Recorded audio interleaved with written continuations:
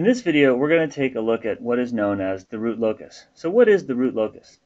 The word root here refers to the roots of some polynomial of interest, typically the characteristic equation of a transfer function. Locus is mathematically defined as a set of points which share a common property.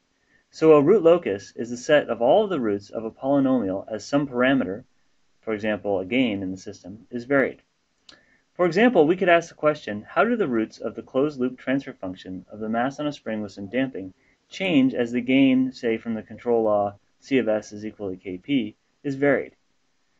We could solve analytically for the solution to the poles and let the gain vary from 0 to infinity and plot the poles in the complex plane. This is a simple exercise for quadratics, but what about higher-order polynomials? Before the advent of computers, Evans came up with several methods for plotting the root locus. Of course now we would simply use the rlocus command in Matlab. However, Evans' methods do provide insight into how a controller design will affect the root locus of a transfer function, and some general design conclusions can be reached. Once we have the root locus, we can ask questions such as, for what values of Kp does the system go unstable? How do zeta and omega n change as Kp is varied? Etc. Let's go ahead and take a look at this simple example where the control law is given by a proportional control law, Kp, and g of s, the open loop transfer function, is a mass on a spring with some damping. We can certainly draw the block diagram for this system, and we use a series compensator with unity feedback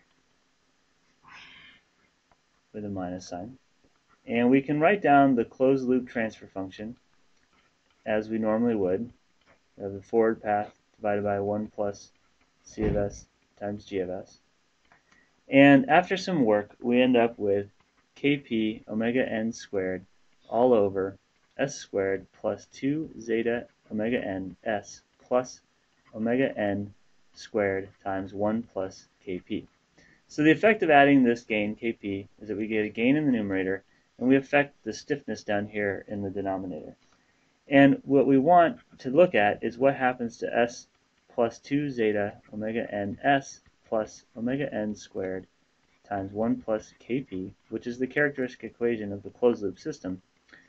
And I set that equal to 0, and we want to know what happens as Kp goes from 0 to infinity. Well, for reasons that will become clear in class, we have to separate the stuff that has to do with Kp from the stuff that doesn't have to do with Kp. And then we're going to go ahead and divide through. So in other words, I have S squared plus 2 zeta omega n S plus omega n squared, and then separate out omega n squared times Kp equals 0. And then I'm going to divide this whole thing by S squared plus 2 zeta omega n S plus omega n squared. So I end up with 1 plus Kp times omega n squared over S squared plus 2 zeta omega n S plus omega n squared is equal to 0. We typically call this thing here L of S. And notice this is just the open loop transfer function of the system. So this is what we need to pass into the rlocus command. So when we go to use Matlab, we're going to type rlocus of what we're using here, L, or... So let's let omega n equal 2 and zeta equal 1/2. And let's find out what happens when we use Matlab to find the root locus of this system. We can analyze the root locus of our system using Matlab. In this case, we're going to let omega n equal 2, zeta is equal to 1/2, and we can go ahead and define the transfer function g using the tf command. We have omega n squared and 2 times zeta times omega n and omega n squared. And there's our transfer function. We can verify that indeed we have a mass on a spring with some damping using the step command. We get some overshoot and some settling time. And another interesting thing to look at is the poles of the open loop transfer function are at -1 plus or minus 1.73 j, or I.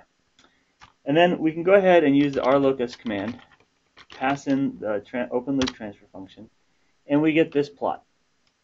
Now, what we notice from this plot is that the poles start at the open loop location of the poles, so -1 plus or minus 1.7j. And then as kp increases, the imaginary part goes off to plus or minus infinity, but the real part stays the same.